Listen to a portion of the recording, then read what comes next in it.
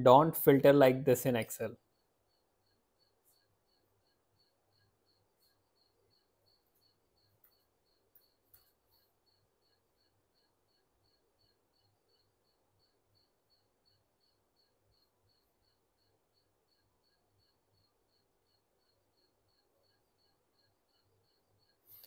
So instead of this, you can use filter function, which is the upgraded one.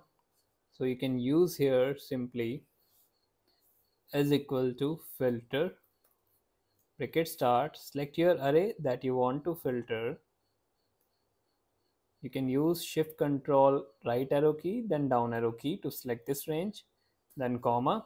Now in include part, you can use here from which column you want to filter. So I want to filter this from my job title, then my department. So just I'm selecting the job title first, then is equal to.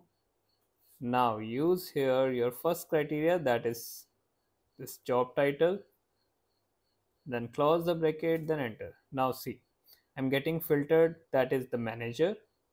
Now if I want to add one more criteria, means that I want to add one more filter in this. How we can add this?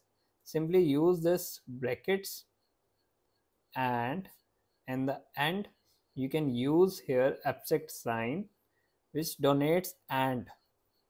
So just open the bracket and now select your second column from where you want to filter, then is equal to.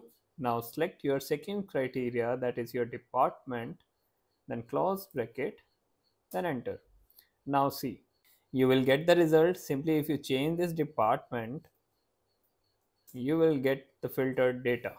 If you like this video, don't forget to share this video. Thank you so much for watching.